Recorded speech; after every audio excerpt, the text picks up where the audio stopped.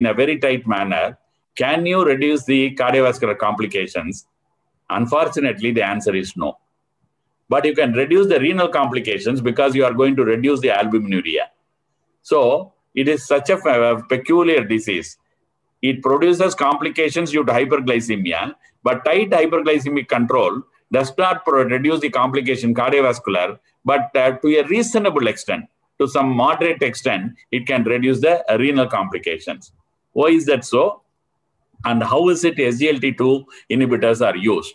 Initially, SGLT2 were advised not only for diabetes disease, recurrent cardiovascular heart failure in diabetic people, and also in chronic CKD diseases, stage 1 to 3. Once it proceeds to stage 4 and 5 CKD, there is a decrease in glycosuria. Once there is a decrease in glycosuria, original thought was that this drug is not going to be useful because it is going to handle the increased glucose that is excreted in the proximal and distal convoluted tubule. So they thought originally in stage 3 and stage 4 and 5 CKD, this is not a useful drug, but a lot of research work has thrown light that this can still be used, and it has become a wonder drug, not only for cardiologists dealing with cardiac failure and diabetes, cardiac failure without diabetes, and also for nephrologists with the management of diabetes and CKD. Who knows, it may be a drug for the future in patients with cardiac failure and renal failure without diabetes. To explain to us how we understand this molecule over the years, we have Dr. Vinod Kumar, Professor Vinod Kumar, who is going to take us through the journey. So we wouldn't feel the depth of the absence of the invited faculty. We have our own faculty who can take us through this. Vinod Kumar, please. Thank you so much, sir. Thank you for your kind words.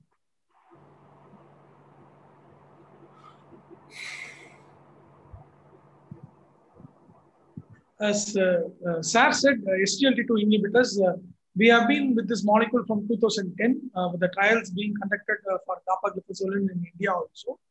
So now we have a great idea about SGLT2 molecules over this 10 years. Initially, there were even a lot of inhibition was there to use among the CKD patients.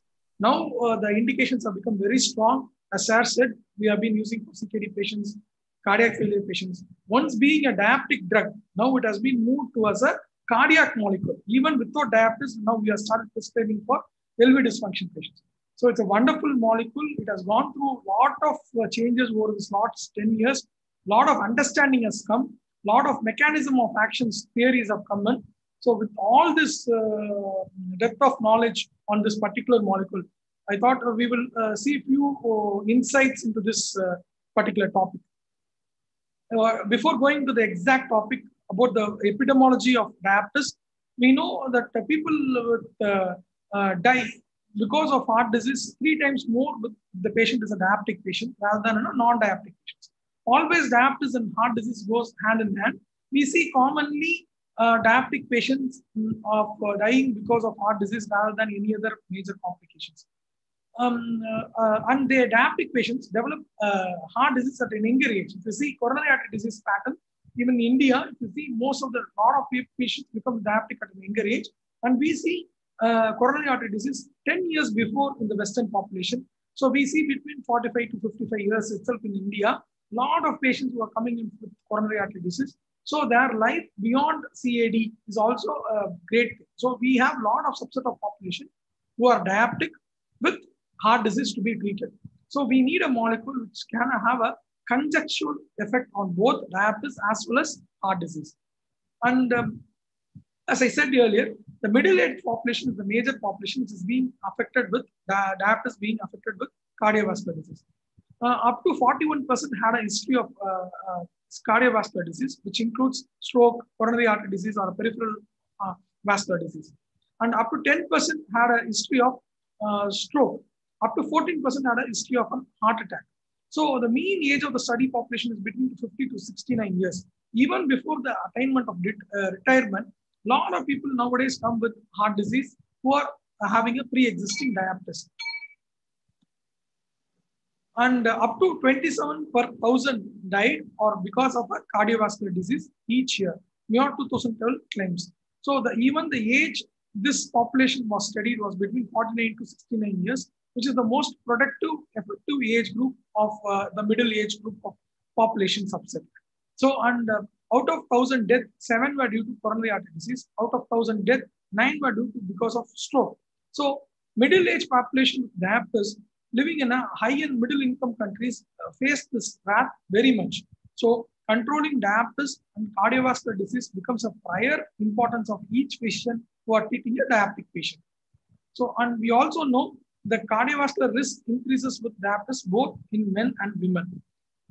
Predictors of CV events like established complications of diabetes or retinopathy, nephropathy, cardiovascular dystonia, renal dysfunction, hypertension, hyperglycemia, and smoking. If you see all these complications, the main two things which comes into our mind, one is cardiovascular dysfunction, the other one is chronic kidney disease. These are the two major risk factors which are faced by every diabetic patient.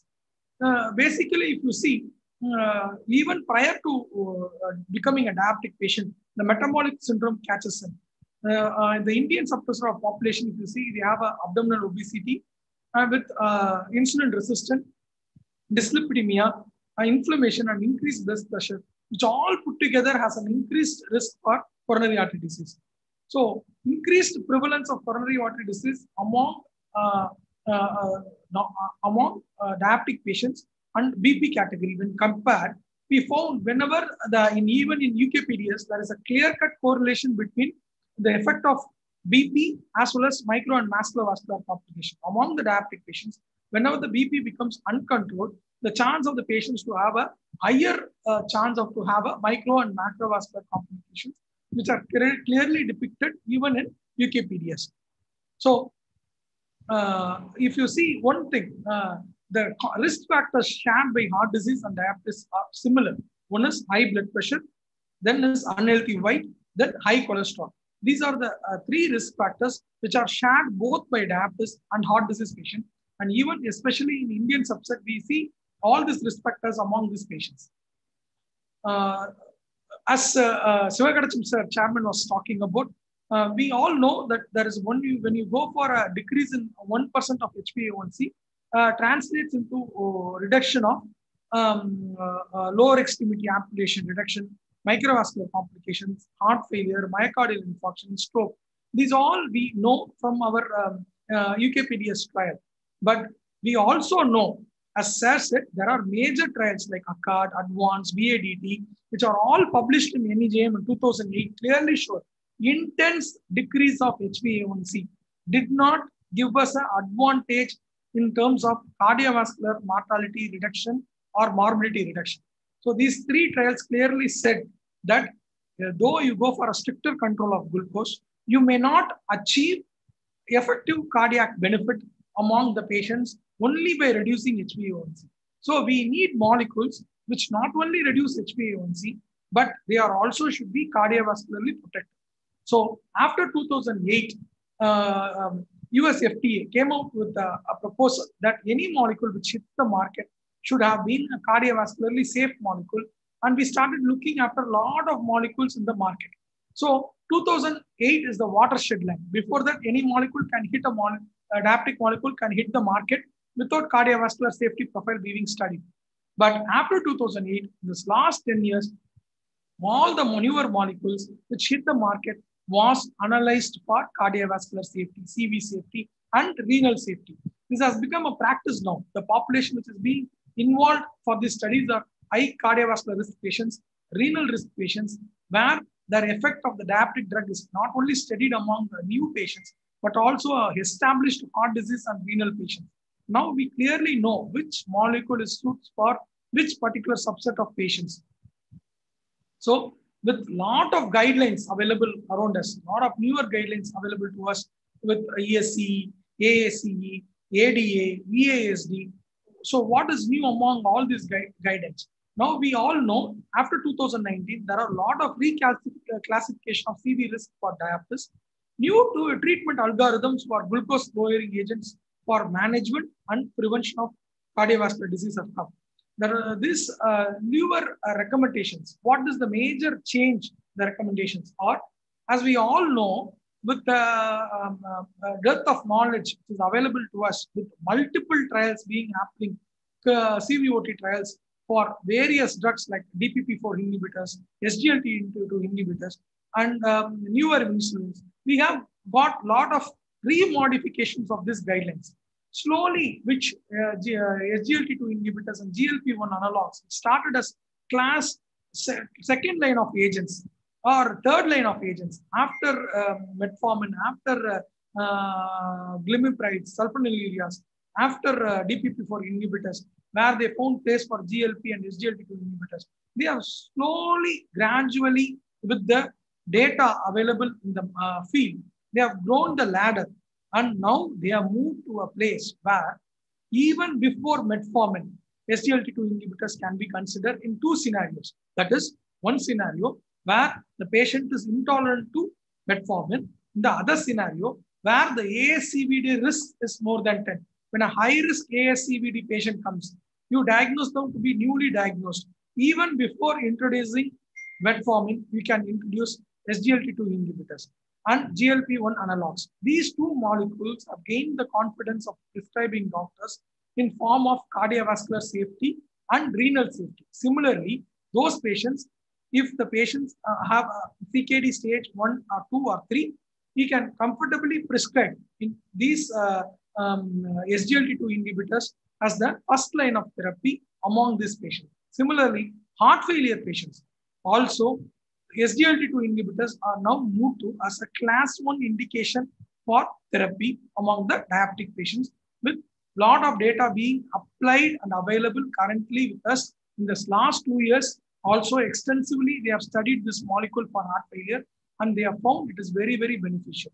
So we have a very good idea about this molecule, and being a third class agent to be added to diabetes, now this drug has moved and it is now fighting with metformin to become a class 1 indication for a new patient therapy initiation. So that's what I would say about SGLT2 inhibitors, that we can be reflected not only with European guidelines, but also with the American guidelines. Now we all know SGLT2 inhibitors and GLP-1 analogs are moved up the ladder. What is the problem with GLP-1 analogs? They are injectables. Now, even now, we don't have a oral GLP-1 analogs available in India. But currently, the trials are successfully going on for GLP-1 analog orally active molecules, but yet to receive us in our Indian market. Then, moving on to how this has happened. Now, we all see that guidelines are showcasing this shift in the therapy among the diabetic patients with SGLT2 inhibitors. How this shifting of paradigm in diabetes care happened over a period of time with this newer molecules into the market. As I said earlier, from 2013 to 2022, after 2008, a lot of trials for DPP4 inhibitors and SGLT2 inhibitors, GLP-1 analogs, and newer insulins are happening. And we found a lot of data, of which we find SGLT2 inhibitors are one molecule which can be safely prescribed not only among cardiovascularly high-risk patients, but along renally compromised patients also. There are a lot of trials which have shown that they are both safe and effective, and they have a great impact on mortality and morbidity. So as I said earlier, SGLT2 inhibitors reduces MACE and as well as mortality. And GLP-1 analogs, the only problem is they are injectables. DPP4 analogs are very good molecules. They are like amlodipine of hypertension. We can prescribe to any patient in that case. But the only problem is cardiovascular safety or benefit among the patients is not much studied with DPP4 inhibitors. Trials are not showing superiority over placebos. That is the only issue with DPP4 inhibitors. And the two molecules of major molecules of DPP4 inhibitors are shown increase in heart failure risk. That is the only problem with DPP4 inhibitors. So when you compare these molecules, newer molecules currently available in the market, we know that GLP-1 analogs and SGLT2 inhibitors have a strong data for support of cardiovascular safety. Even pioglitazone, latest trials have supports cardiovascular safety. Metformin, UKPDS, there is a study, but the problem with metformin is that trial enrolled only 300 odd patients to be studied during that trial for metformin. That is the only issue. Otherwise, these molecules have a strong indications for cardiovascular risk reduction. So moving on to SGLT2 inhibitors per se, they provide you arterial protection, they provide you glucose lowering action, they provide you cardiovascular protection, both by metabolic effect and hemodynamic effect.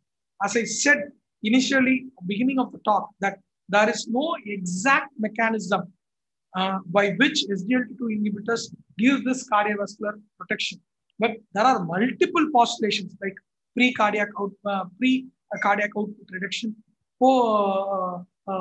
superfuel hypothesis, lot of activities are cardiac neutrality theory.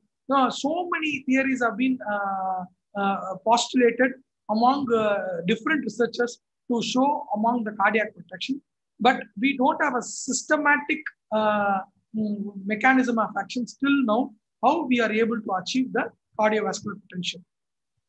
So as our chairperson said during the introduction, it is an insulin-independent mechanism, glucose lowering with a low risk for hypoglycemia. It causes asthmatic diuresis, so it can cause a weight loss and loss of excess glucose in urine leading to a sustained weight loss. So weight loss is also one of the important paradigm effect of SGLT2 inhibitors. One more thing, what we notice with SGLT2 inhibitors is blood pressure reduction, both in systolic as well as diastolic BP control. And this molecule is free of hypoglycemic risk. That is one of the advantage with this molecule. So as Sir said, it is not only reduces HbA1c, but it is also reduces weight and also the blood pressure among the patients. So there is a consistent reduction in HbA1c across the various ranges of prescribed treatment. As I said, it not only showcases itself in monotherapy, but also if you see the studies, we know that when added to metformin, when added to sulfonylureas, it is sulfonylureas like glimepiride or gliclazide, which is the common drug which is being used in diabetic patients in India, and even with DPP4 inhibitors and other OADs like insulin also, when added to insulin also, they show a consistent reduction in HbA1c, which is the advantage of having SGLT2 inhibitors added to your molecule at any level of therapy when you are treating a patient. So it shows a synergistic action, not only as a monotherapy molecule, but also when it has a synergistic action with metformin, sulfonylureas, and DPP4 inhibitors. When you are adding to insulin, you have to be careful on reducing the dose of insulin. Similarly, when you take dapagliflozin, which is one among the drug of SGLT2 inhibitors, I will take this molecule. See, mostly DAPA, IMPA, and canagliflozin, which are all three molecules which are US FDA approved molecule currently available in India. And the other other molecule, which is remogliflozin, which is a Korean molecule, which lacks depth of data, but it is currently available in the Indian market. So I'm going to take, compared among the three molecules like DAPA, IMPA, CANA, all these three, though different, done among different subset of populations, but almost the results are similar to each other in both efficacy and safety. So today we will consider one molecule like dapagliflozin for our lecture purpose, so that we can easily go ahead and see what are the trials available in this particular molecule. So as I said earlier, when dapagliflozin given as a monotherapy or added with metformin or sulfonylurea or DPP4 inhibitor or insulin, they show a significant additional benefit, not only in terms of HbA1c reduction, but also weight reduction. So as I said, but not only weight reduction, if you see this graph, we can appreciate there is a significant blood pressure reduction, both in terms of systolic as well as diastolic blood pressure reduction. As I said, now moving on to the cardiovascular efficacy, we all know primary prevention with DAPA trial currently available to us, we know it is neutral drug on MACE reduction. All GLP-1 analogs and DPP-4 inhibitors are also have a neutral effect.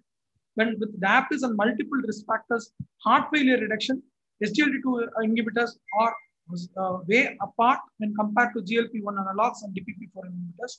Similarly, diabetic kidney disease, SGLT2 inhibitors scores over GLP-1 analogs. And this is in case of primary prevention. But if you are coming to talk about secondary prevention with diabetes with established cardiovascular disease, it has a significant reduction in MACE, heart failure, as well as diabetic kidney disease. But only MACE reduction is seen with GLP-1 analogs. DPP-4 inhibitors are broadly, they are neutral. They don't have a great impact on cardiovascular mortality beneficially, but they are cardiovascularly neutral drugs. But if you take SGLT2 inhibitors in primary prevention, they are neutral in MACE events, but they have a significant role in heart failure and DKD. But in secondary prevention, they have a significant role not only heart failure and diabetic kidney disease, but also in MACE reduction. If you see, I will talk to this slide like this. DECLARE trial, dapagliflozin came with primary prevention patients, whereas CANVAS and IMPA showed they are very effective in secondary prevention patients. And DECLARE TIMI trial, this is one of the trials where this gives a clear edge over other trials because mainly these patients were at risk for cardiovascular events. They are primary prevention patients, 60% of the patients, and they are studied among compared with that of placebo. They found that it is non-inferior to placebo in terms of CV risk reduction, but glyphosolins have an edge over other molecules in terms of heart failure diabetes management. So SGLT2 inhibitors and GLP-1 analogs, when dapagliflozin is compared with placebo in terms of heart failure reduction, we all know not only DAPA, IMPA, CANA also showed significant heart failure reduction up to a relative risk reduction of up to 27% and absolute risk reduction of about 0.8%. And not only among the primary prevention subset, but also among the secondary prevention subset where the patients had an established cardiovascular disease, there is a significant reduction in heart failure admission. The absolute risk reduction going from 0.7 in the primary prevention to 1.2% in the secondary prevention, which is a very good value. That means when you are giving a heart failure patient, with an established heart failure patient, who has a diabetes, you have a SGLT2 molecule in this prescription, you are going to reduce this heart failure admissions in future for sure. So this led to a great idea after DECLARE that all these molecules found they have a significant heart failure reducing property. So these IMPA, DAPA went ahead with special trials which concentrated especially on heart failure. So DAPA went ahead with DAPA HF trial. IMPA went ahead with IMPA EF trial. So SGLT2 inhibitors with the primary trials showing a very good promise among heart failure patients. These drugs went ahead with heart failure trials especially. And the beauty of this trials were that they not only enrolled patients with LV dysfunction with diabetes, but 50% of the population who are enrolled for these studies were also non-diabetic. That is the significance of this trial. So the both diabetic and non-diabetic subsets were matched similarly, and except for the diabetes, all other factors were matched among these patients. And if you could see, they went up to GFR of 40, 30. So even below eGFR less than 60 were also considered. We all know with canagliflozin hitting the market with eGFR of 30% patients being enrolled, which gave a clear-cut credence trial, which gave a clear-cut importance and faith among the practitioners to use SGLT2 inhibitors among the patients with renal failure component also. Similarly, this DAPA HF trial, one more additional thing which I want to bring to everybody's notice is that these patients were adequately treated for heart failure. These are not untreated patients. If you see, they are on a good dose of ACE-ARB or a valsartan-sacubitril combination or a beta blocker, MRAs, ICD, CRT. If you see this, even they have gone up to the level of device therapy.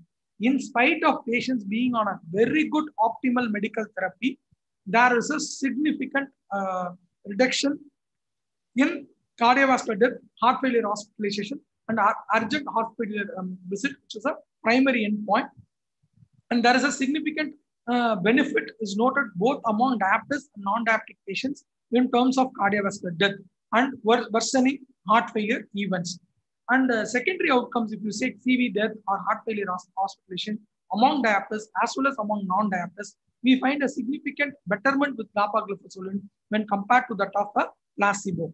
And with respect to heart failure hospitalization, we clearly DAPA scored over the placebo in both among diabetic subset as well as among the non-diabetic subset. All-cause death, it was almost slightly better with DAPA in both the groups, in diabetic group as well as in the non-diabetic group.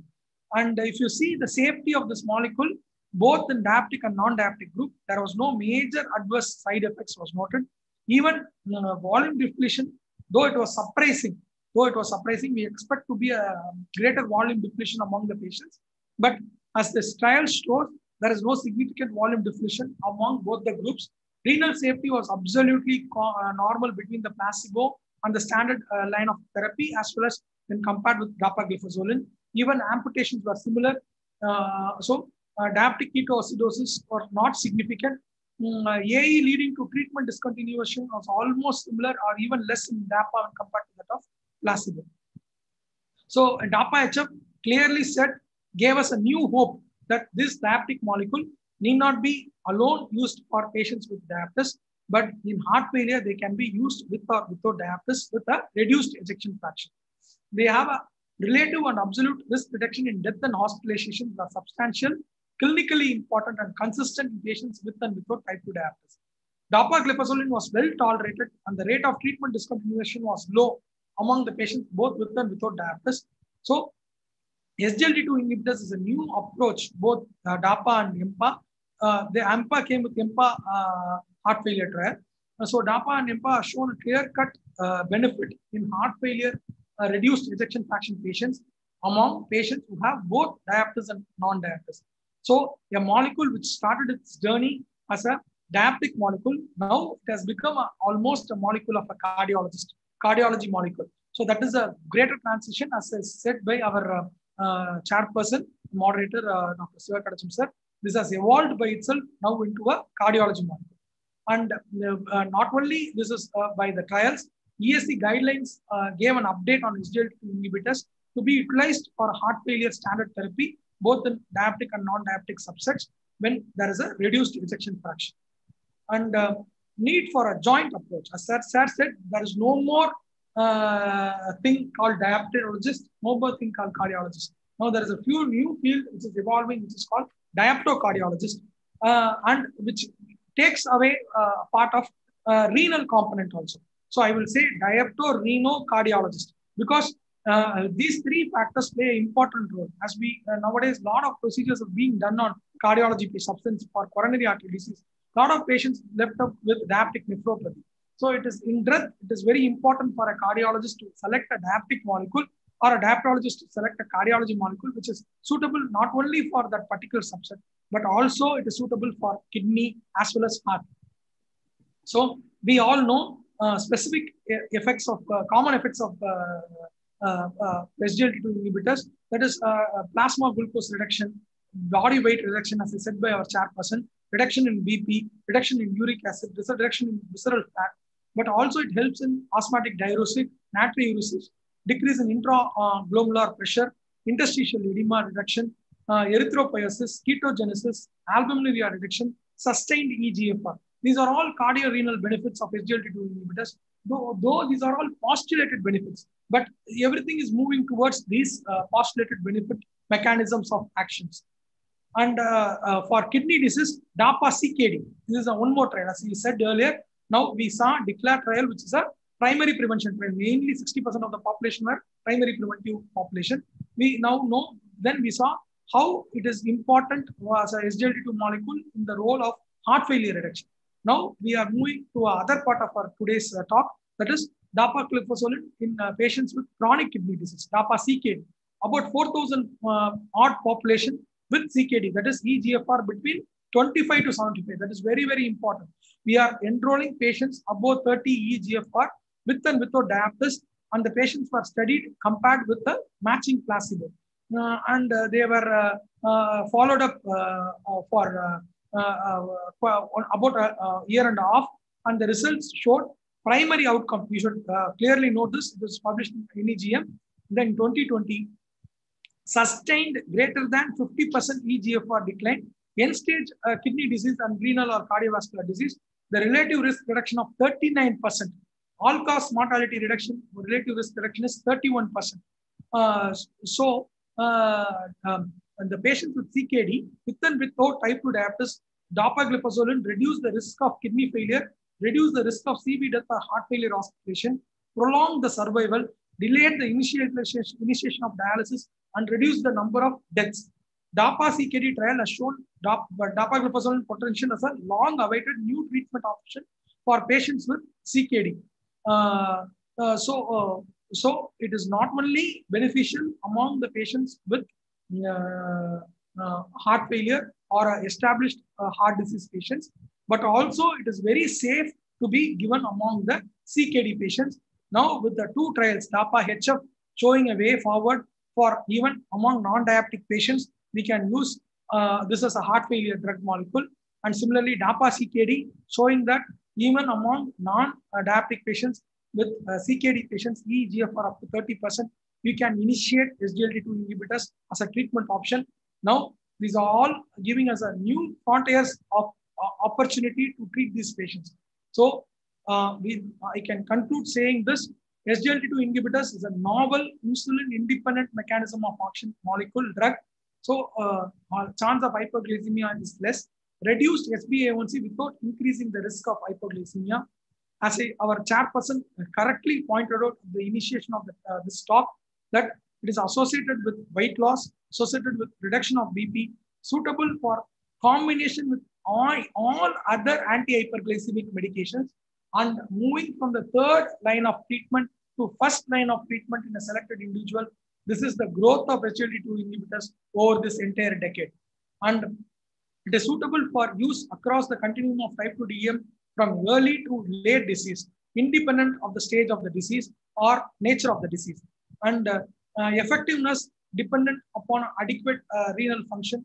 And we have seen that it is safe not only among established heart disease patients, it is safe among cardiovascular risk patients, heart failure patients, and renally compromised patients. Now we can comfortably use this molecule, and still this molecule is evolving. Every year, one more trial is coming on. Newer molecules are being added to this SGLT2 molecules. Now we have seen vertigliflozin hitting the market.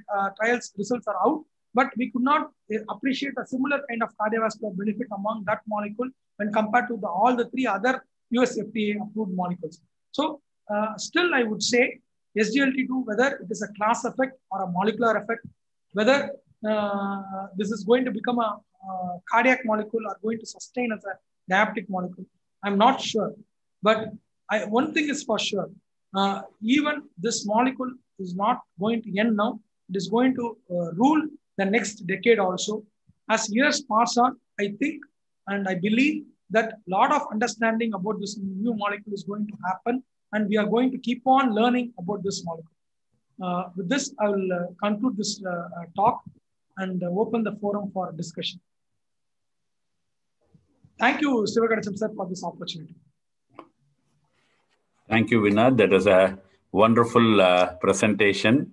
You had covered both cardiovascular and the renal effects of SGLT2 inhibitors and how they can be used both in diabetic and non-diabetic patients in reducing the cardiovascular MACE and mortality and heart failure as hospitalization, and also for arrest or regression to progression of coronary artery disease, CKD.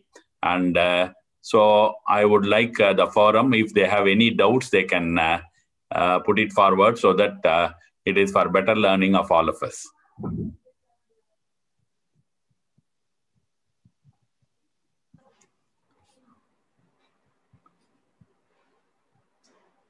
Sir, if you permit, I will ask, sir, actually.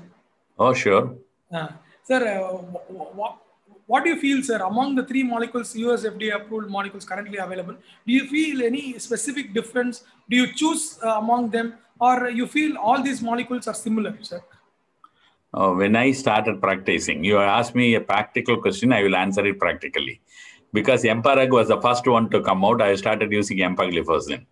And then we had apprehension in using the Cana and the dapagliflozin because of fracture and amputation.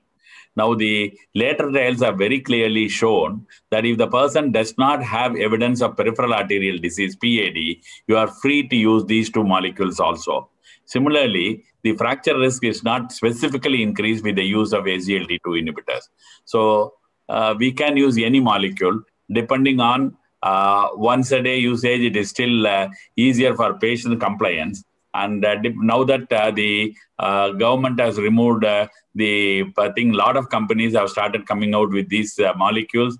And I hope in the cardiologist's armamentarium of treatment of cardiac failure, after ARNI, I think we are going to add this one also, SGLT2 also, as another drug of choice. Now, there should be some postgraduates who should be attending this. For their benefit, there are no SGLT2 inhibitors on the heart. Then how does it improve the heart function? Have you ever questioned yourselves, any of the postgraduates? It is just an open discussion. You don't have SGLT2 inhibitors on the heart, but heart benefits profoundly. Oh, finally, yes, ma. Finally, yes. Rahul, Anthony, Falgun.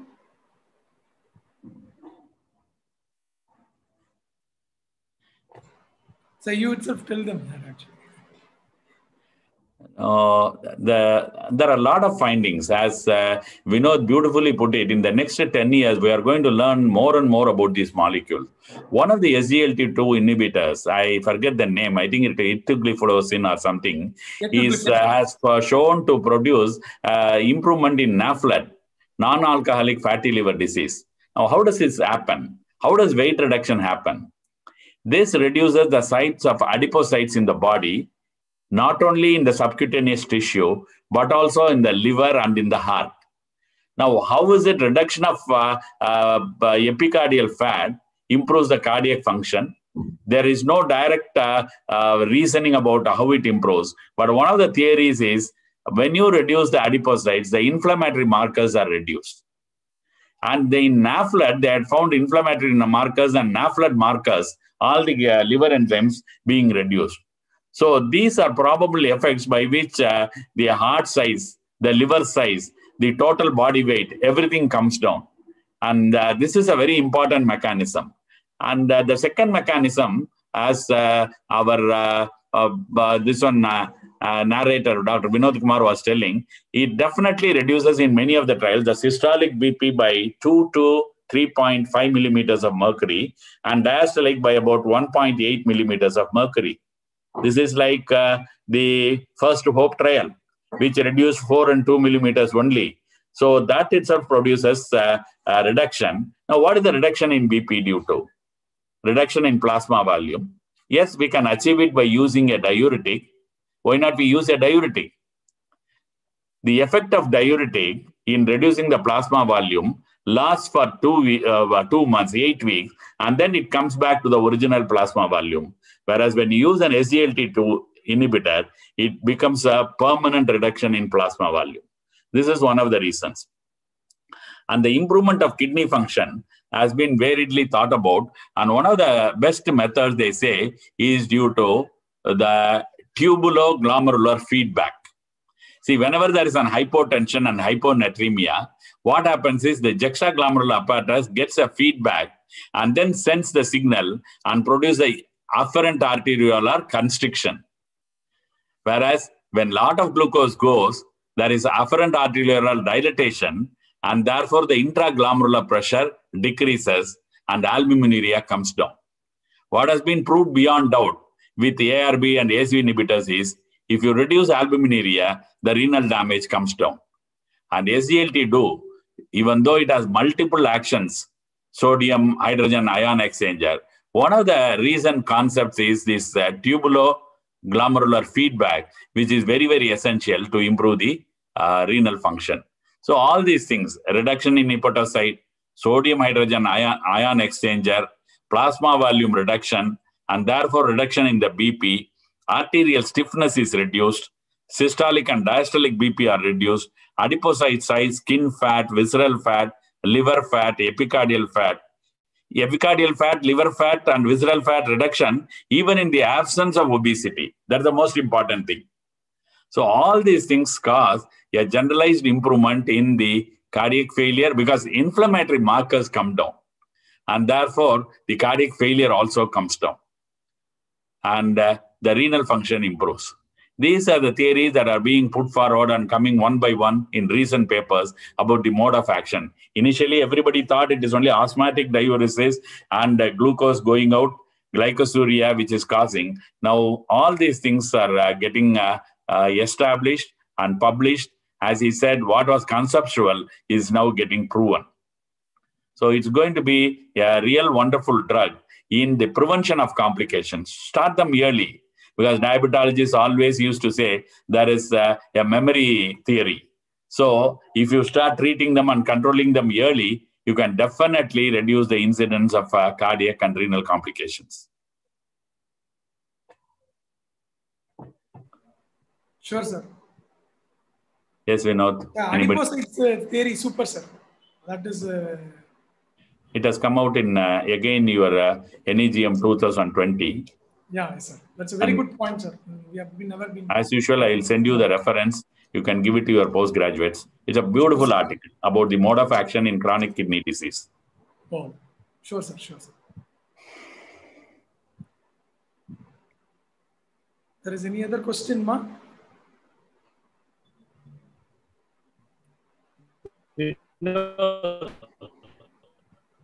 Yes, Dr. Murali. Murali, sir.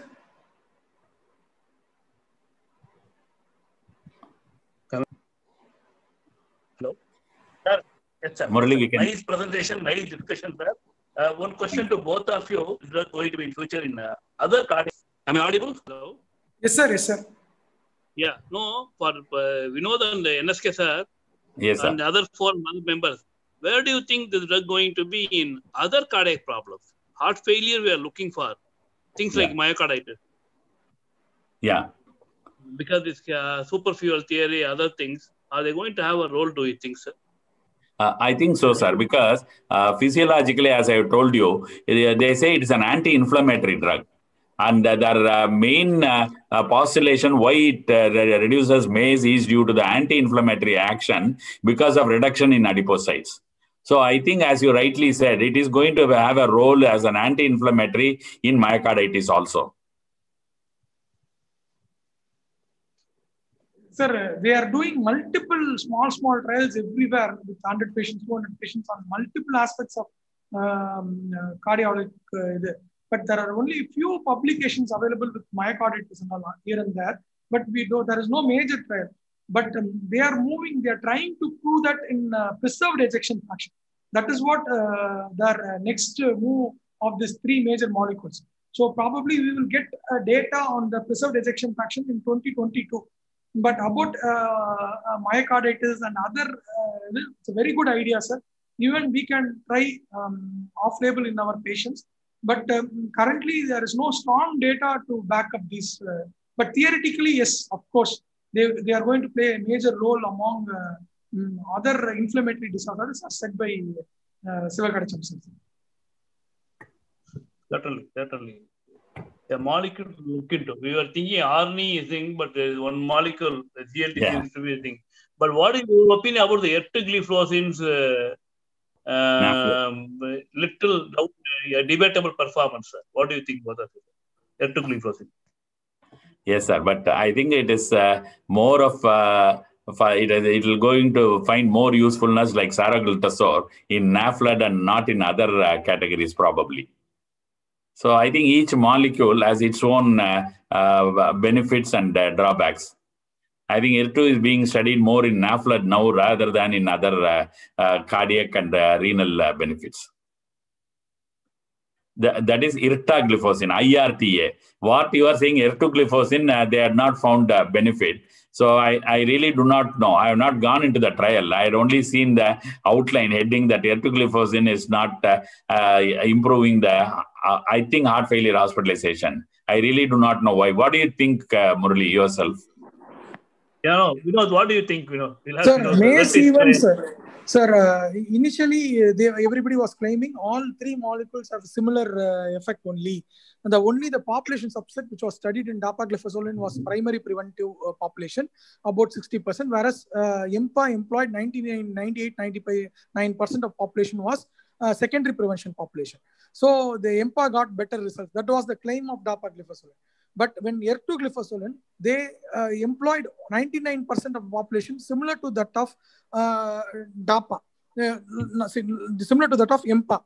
But ertugliflozin, in spite of having 99% of population for secondary prevention, that is established cardiovascular disease with diabetes, they are not able to show cardiovascular mortality or morbidity benefit.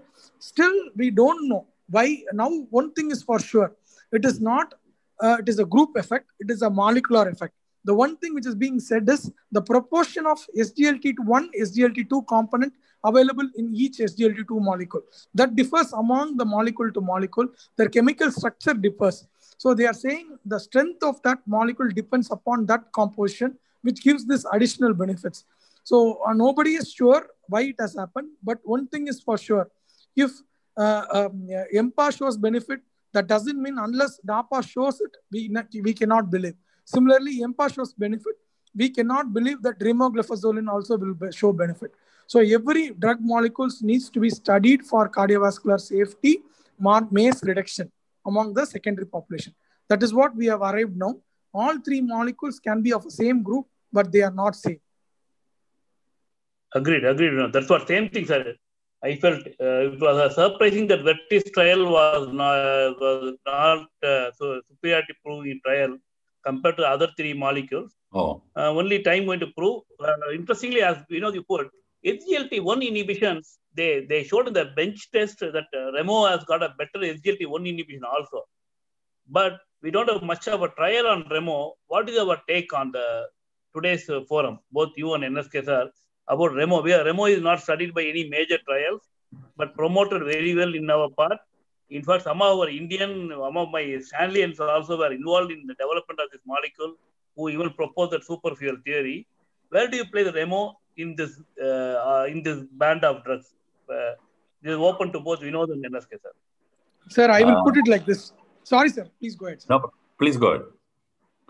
No, I will put Remo is like this, sir. Remo is a molecule. I will place, that is, if you want a renal safety, you want to control diabetes, you want as an additional drug, then I will say remogliflozin is good or okay. But if you want for a non-diabetic patients for reduction of heart failure, then it is questionable because we don't have any data that remogliflozin controls heart failure. Similarly, we don't have any cardiovascular MACE reduction data. So if somebody says this patient as a secondary prevention for MACE reduction or a heart failure reduction, I'm going to use remogliflozin, then absolutely it is no. But if you want to use as a diabetic molecule, renal safe molecule, then of course, yes, because it's a Korean molecule from Southeast Asia, only the molecule origin, and they have data on that. But they don't, even the primary researchers don't have a data on heart failure or MACE reduction.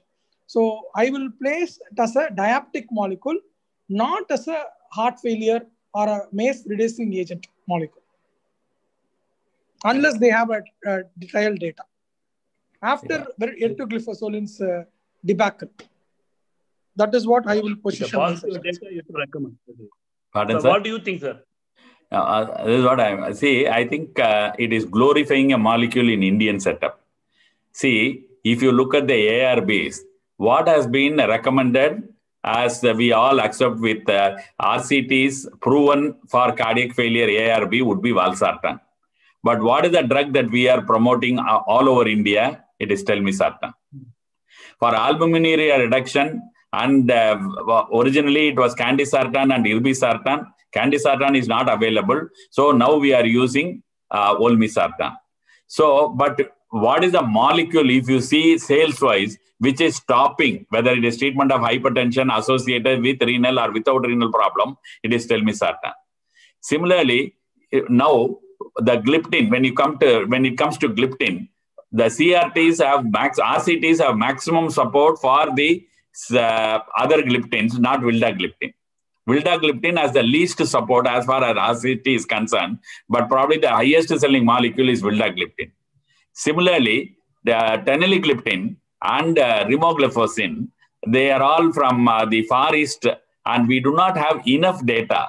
The only thing that they have generated in Glenmark after buying this rimogliflozin is what is that called? What is that world trial called?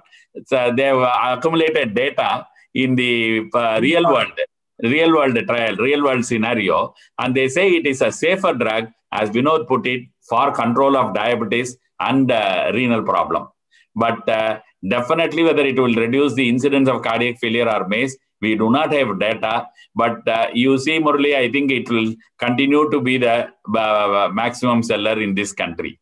So what I am trying to suggest is, it is people who promote it to that level, even though as academicians, we talk about so many RCTs to back up a molecule. At the end of the day, it's all lost. Tell me how many people in this country will be writing valsartan? Very small, very small. But that has the maximum data. So that is pathetic. Similarly, if you look at the data, industrial yeah. And one more thing, I stand to correct myself. It is ipragliflozin, which is now being tried in NAFLET, not irtugliflozin. IPRA, ipragliflozin, which is being now tried as an SGLT2 inhibitor for the treatment of non-alcoholic fatty liver disease. Thanks, Murali, for having given such a wonderful opportunity to be among youngsters like you, so that I learn a lot of things. It's our pleasure to have you always, sir. You are one of us always, sir. Thank you. Dr. Bhupati, sir? Are there any more questions? No, sir. You can take over the session. You can give the concluding remarks if there are no more questions. Sure. It's always a pleasure and happy to have one of our favorite teachers, Dr. Sivakadacham sir, who is, like as sir said, is a part of our team, and who is always interested in postgraduate education.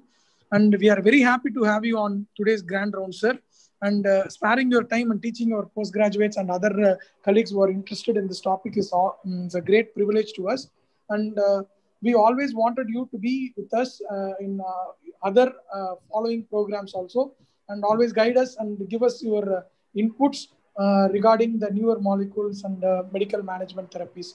I thank Muralidharan sir for organizing this wonderful event, which is very useful. Though we extremely ask sorry to the participants that we could not connect to our today's guest speaker in view of some emergency down there in US. So we say a sincere sorry, and we hope to get back him or another good international speaker during our next round of talks. I assure you that this will not happen again. And on behalf of Department of Cardiology and other faculties, I thank everyone who has attended today's program. Thank you, one and all. Thank you, sir. Thank you, sir. Thank you, sir. Thank you, Vinod. Thank you, sir. Thank you, sir. Thank you, sir. Good night. Have a great Thank you, sir. Thank you. Thank you, sir. Thank you.